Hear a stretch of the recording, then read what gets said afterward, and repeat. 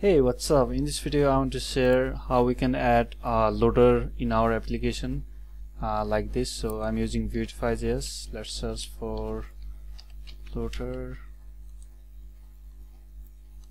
So something like this. So whenever any AJAX request happens, it will show the loader.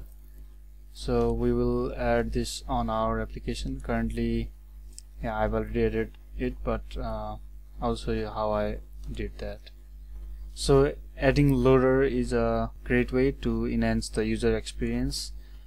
So we'll copy the code from here, copy this into our application. So we'll create a separate component for that component. So name the file loader.view and just paste it here, template. Yeah, we don't need a script for now. Okay, so we have added the template, and as you can see here, I'm referencing the state variable loader. So let's create that. So go to store index. In your store, we'll create a new state called loader, so which will be false by default. And so that's it. We created the component, and now we need to include this component in our main app.view.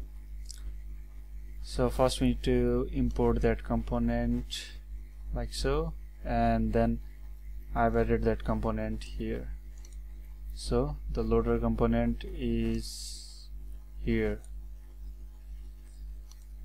Okay, so now loader component is created. So in order to toggle that, what we need to do is we need to alter this true and false. So by some way we need to toggle it false before we send any AJAX request, and after the completion of AJAX request we need to make it true. Alright, so to make it false and true, we need mutation. So here is a mutation, loader, and simple thing, it will just alter the loader value according to payload.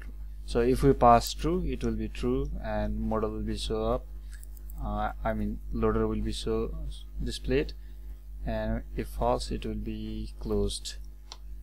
Okay, so the right way to toggle this is if you are using Axios or another library, there might be something similar to this interceptors. So in Axios there are these interceptor.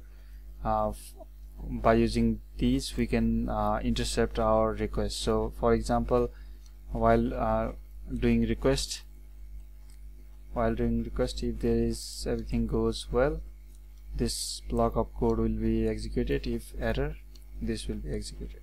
Similarly, after we get a response from our server, we can intercept that also. So this is the response interceptor and this is the request interceptor. So we'll open the loader in our request interceptor and we'll close that on our response interceptor. That way you don't need to put loader on every AJAX request. Okay, so you define it once and it will be applied everywhere. Okay, so we can copy these into our app.view. So app.view is the root component. So in created block we can paste that.